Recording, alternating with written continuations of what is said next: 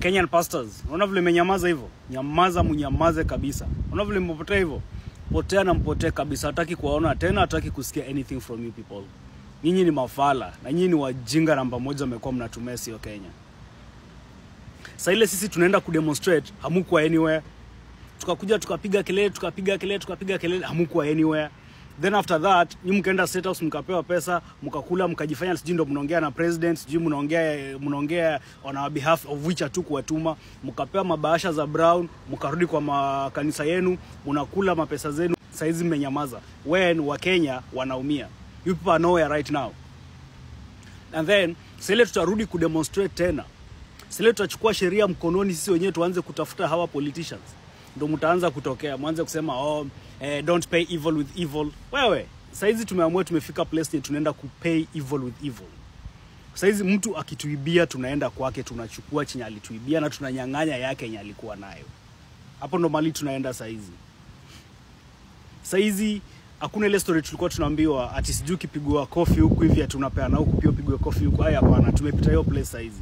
Saizi ukinipiga kofi na kupiga ngumi, ukinipiga ngumi na kupiga fimbo. Saizi ndo tumefikia hapo kama wa Kenya. Because hizi stories zenye mapastors mlikuwa mnatuambia stories za kijinga. Na watu walikuwa wanatumia hiyo kitu kutucontrol na kuteka advantage on us. Hizo story hatusikii. Sasa ile tumeanza kudemonstrate, sasa ile kumefika hivi tumefika tuko tunataka tumefinya government vizuri, tumewashika makende. Ndio nyinyi mnaanza kutokea pale, let's have talks. Mnaanza kutuambia God is gonna pay. Watalipa sijui Mungu, God is gonna punish them. Sisi hatujali kama God atawapunish hell ama hapana. Juu hata kama God atawapunish in hell ama kama God atasend curses on them, hiyo haitu affect us in any way. Hiyo ita affect hao. Sisi tunataka kuona things that affect us directly.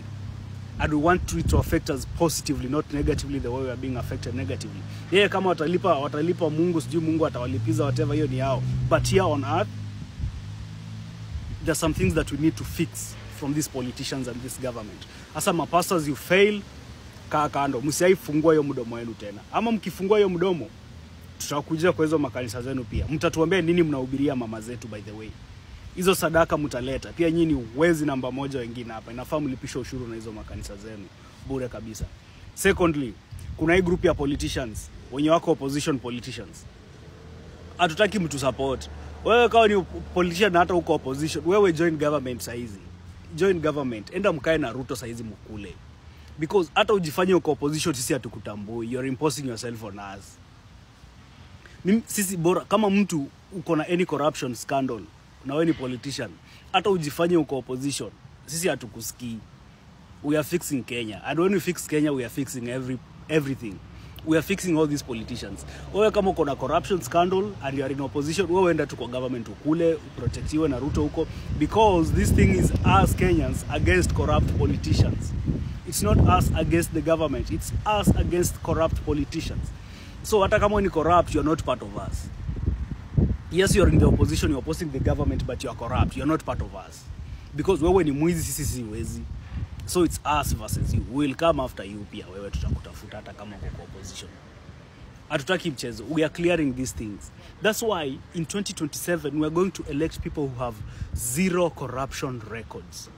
Because I'll tell you guys how these things work. Mnaenda mnapigia mtu kura na kuna some corruption records. Mtu ni corrupt, definitely ataleta watu wake wako corrupt. Na mtu mwenye ako corrupt haizi uweza kuface off corruption. Because anytime ana try to fight the corrupt people, atamwambia na wewe, unatupiga vita pia sisi tutawasha yako moto. And that's why Kenya never changes. We elected the most corrupt person in the world or in Kenya to be our president. That's why we are in this mess right now. And we are going to clear all these people in 2027. Whether they are in opposition or in government, provided someone is corrupt, they are going to go. Hataki kusikia. Hao wenye wako kwa opposition and they are corrupt, they are trying to kujifanya wako na our side. Ama sijui atu wanatutetea sisi, hatutaki. We are not associating with them. They are not us. They are not us. Hao sasa ni different na sisi. They are thieves, we are not thieves. Hatutaki mambo yao.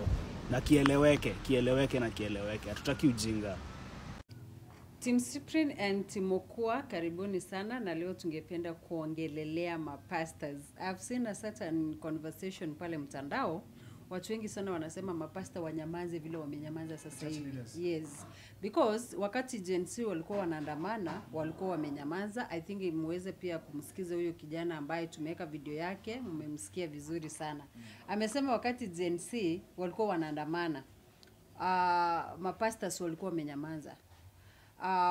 Watu Gen Z waliuliwa, nobody talked about it. Baadaye wakaenda pale State House wakapewa envelope wakatoka. Hawajai kama out hata vile Morara amekuja ameonyeshana like kuna corruption inaendelea, waongee part of like wapiane statements, opinion hawajai iongelelea. So leo nikaona ni vyema tuweze kuiongelelea kidogo. Pengine wewe kama Mokua, what can you say about pastors? Now, first let me tell you a simple thing. Churches were introduced to Kenya by whites. Fine. How is Kenya without religion? Religion does a very simple thing. It somehow neutralizes things to the right way. People tend to reason the right way, in that you mind about your brother. But basically, about religion, the most important thing is your soul. What you think between you, you should think about your neighbor, even your relationship between you and God, isn't it? Now, people are bestowed there who are supposed to be in charge of those institutions or facilities where people go to do what we call getting spiritual nourishment. Now, these people go there, they go as the congregation, as the audience of the pastors, and the leaders there now are the ones who we are talking about here today, called the church leaders. When it comes to the Kenyan perspective, let me tell you one simple thing. In 2013, when Uhuru Kenyatta was trying to vie and William Ruto, the church leaders played a significant role, particularly the Deliverance Church, a significant role on delivering William Ruto as president and Uhuru Kenyatta. They prayed for them. They used to do IBC right, left, and center. Uhuru Kenyatta and of course William Ruto won. During that time, we didn't have any church leader talking about the corruption cases that were raised by the government, that were discovered within the government. Money was borrowed right, left, and center and being misused. But these people never talked. They kept quiet until 2022 now. In 2022, church leaders simply propelled William Ruto's campaign to State House. They ensured that William Ruto has been accepted in various regions, in particular the mountain.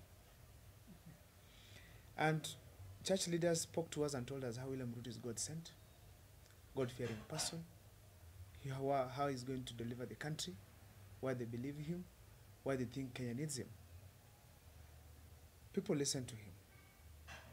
But up to this point, there's something that they were taking advantage of. The congregation. If you speak to 100 people in a church, coming from different families, imagine that's 100, each of them tells at least 10 people. That's almost 10,000 people will be approached within a very short time. And the campaign itakuwa imeshika ground. So these people who go to church, to be honest, they have so many problems. Some of them, they believe in pastors. To go to them, they share with them their problems. They go as vulnerable beings. Wanawaambia mashida zao, wanaeleza. Now, they pray for them, okay? They pray for them, they ensure that they're okay. So, just to give them hope.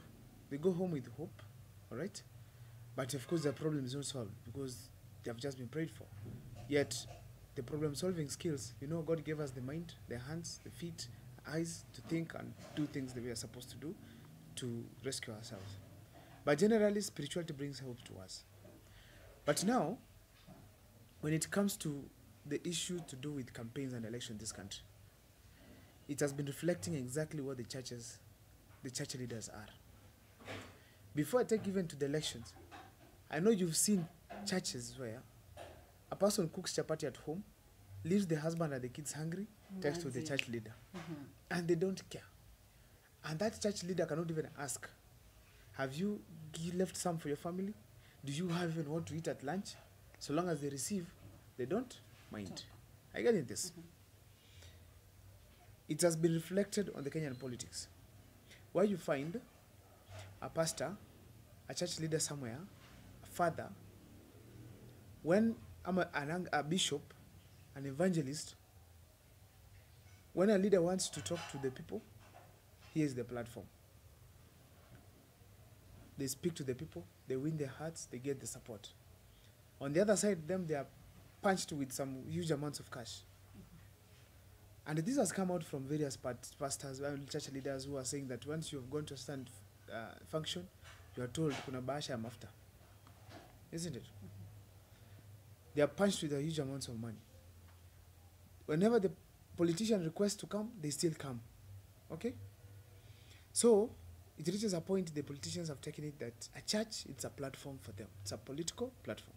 That's why you can even find William Ruto promising to build churches across the country.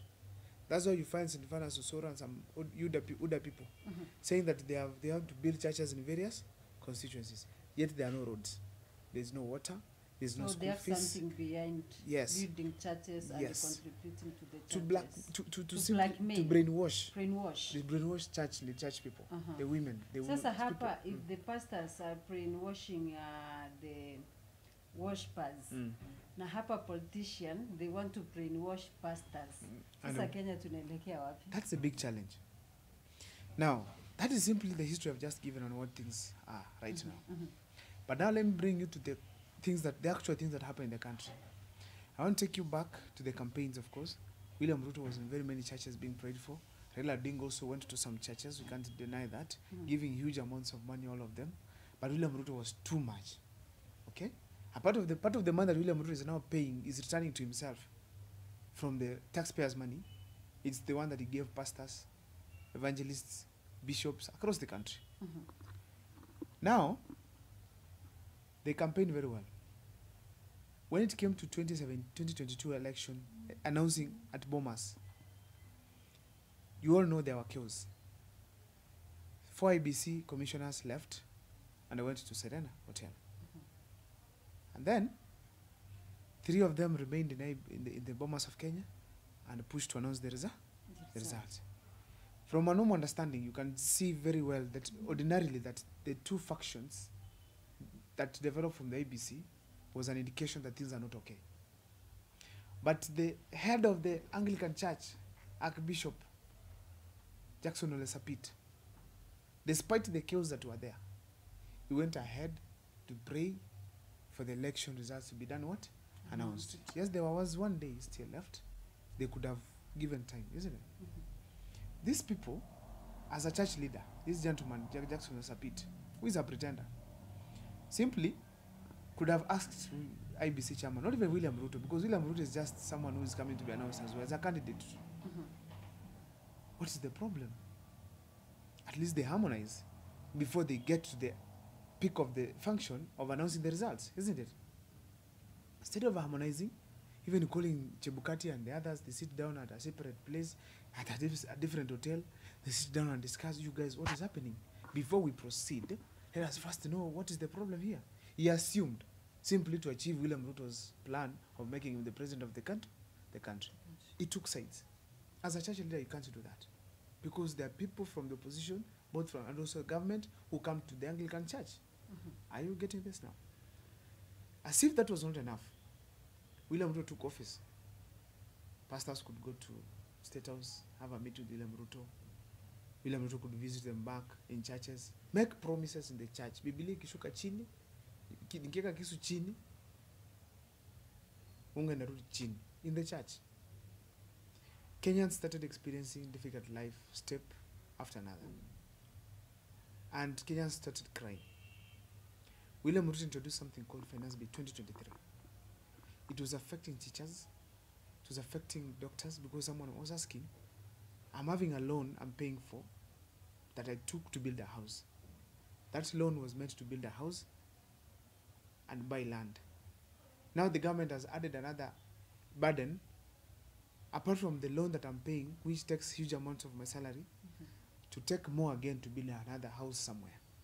And then still the government sells the house to me in the future. Despite all those cries, that's just an example of a teacher. Despite of all those cries, all the church leaders in the country kept quiet. They didn't listen to these people who were crying.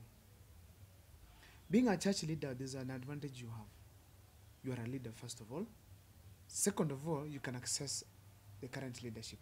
being an archbishop, you can easily get an appointment in State House. You can easily hijack Ruto's event and talk to him in one of the functions in the churches. Tell him, Mr. President, this and that. But they kept quiet. Teachers, doctors, Kenyans cried. The church leaders kept quiet because they have their own thing that they get. As if that was not enough, Finance Bill 2024 was introduced. Parents, guardians, wazes, nyanyes at home, they started asking questions. We paid huge amounts of money in form of taxes to the government in Finance Bill 2023. Now, in this 2023, we've not seen even a road being constructed. Loans are still being borrowed. Kenyans are still crying of the cost of living. Where are you taking the money? Before we bring the Finance Bill 2024, first let us use the 2023 one and use it where? Where? Now, they told us, our sons and daughters, reject. So we rejected. We started our campaign in the churches.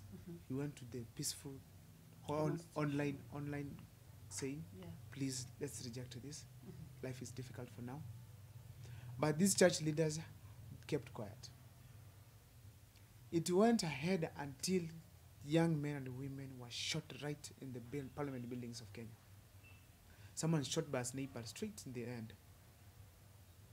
And William Ruto witnessed that. Presided over this. Kept quiet in State House as Kenyans were being butchered in the parliament buildings. The church leaders who never approached him before to tell him this thing, because you know, the challenge of Finance Bill 2024, it was right from the homes, where someone is not able to buy some things. So the congregation of the churches, which are the people of Kenya, had the same problems, isn't it? And the church leaders knew it, unless they knew and ignored, or they didn't want to know and they didn't care. So they had the powers to know them, to get the information from the congregants, and they had the powers to reach the president and tell him, please, this thing, it's hurting my people. The congregations that we have, they have so many problems. And if you add this one, it will make it worse. They did not do that. Kenyans got killed. After they've been killed, church leaders were now aligned to State House. Sat there with William Ruto, took pictures for us, and of course given their money, and they went back to the churches in the name of cooling down the country. Imagine, Kenyans got killed. They could have just gone and tell William Ruto, instead of this, we didn't have one demonstration. We had around 3 before going to where? Parliament. They could have taken even 1, and then they go to State House and tell William Ruto, no, listen to these young women, young girls and boys, or maybe listen to the Gen Zs. They did not do that. Until we were killed, they got happy and felt like, this is the opportunity for us to do what? To go and get money from State House. They went. But I saw some pastors online supporting the Gen Z. There were few individuals. These people, let me tell you one simple thing. I told you one simple thing. As a pastor, as a leader, okay, you have the ability to reach the president. If, for instance, a church, if I find an Anglican church member, leader, or maybe bishop, or maybe evangelist, or maybe pastor, speaking on the pulpit, telling the congregants, we don't want this finance bill. Yet this pastor has his head, maybe Ole Sapit, whom they can sit and have a crisis meeting with Jackson Ole Sapit. Tell him, before the next mass next Sunday, please go to the president. Let this, and this be stopped. Instead, they kept quiet. They were just pretending, showing us they are with us. You get? They had a channel, they can forward these things all the way to the president. But instead, they ignored that. They felt, no, let's just speak and align ourselves with the Gen Zs and millennials. That is why, until when Kenyans are rejecting the Finance Bill 2024 and are saying no to it, you still find a whole church is still interested on getting money from the president, calling him in Ururu for what? For fundraising, which resulted to Gen Zs occupying that church. You remember that time? Yes. Until William Ruto ran from there. Yeah. You find a church leader somewhere still calling the first lady at Lavington, I think, to come and still fundraise things that are affecting us in this country. They steal money, they call them to fundraise our money. So tuseme kanisa pia inashirikiana hii mambo na corruption. Hata wao wanafaa wamulikwe kabisa. The church leaders are corrupt in this country. Were it not for these wazees who go to church and women who are their customs that they go to church, were it not for the reasoning that our hearts, okay, these scriptures where they say, whenever people, 1, 2, 3 people meet to pray, God is in the midst. Were it not for that, hizi kanisa zingekuwa empty. Zingekuwa empty. Look at how pastors are making money from the people. So a pastor comes online and says, lazima mlipe sadaka. Inaishi aje? Inakula aje? Because they want money from the people. Pastors or whoever, these church leaders, most of them that have in churches, they live not even just good, life beyond, luxurious life. Let me use that term. Karen, Lavington, driving big cars. I found one time when I was in Kikuyu, I found an evangelist. He was having a Harrier, this new model that had just come. Back in 2021, kitika hiyo. Hey, nikamuuliza, what's the secret behind having this car? First, ananiambia ni Mungu. Then nikamuuliza, what do you do? Kaniambia, I'm an evangelist. I get this. Okay, I connected very quickly. These people are getting money from Kenyans to enjoy themselves. And the civic education right now, Morara need to focus on. So the church.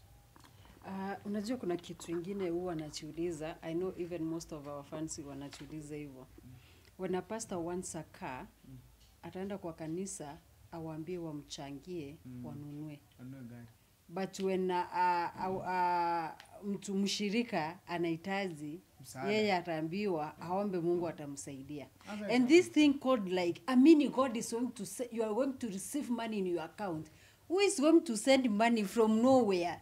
Yani mtu amekaa hivi tu afanya kazi ushtukie pesa tu from nowhere kwa account yako. Yani tumepreneoshiwa kiasi ya kwamba we agree anything yenye tunaambiwa like God is going to give you a good car. How is God going to give you a good car if you are not working so hard? I sit and going to God to give me a good car from nowhere. Wewe kama pastor, mbona basi ukuomba huyo Mungu wako akupatie hiyo good car, ukaenda kuomba kwa kanisa watu wakakuchangie wakupatie. And these people, I usually ask myself, you know, I've been doing child work. There is a certain story we went side za Kenyanya ama somewhere.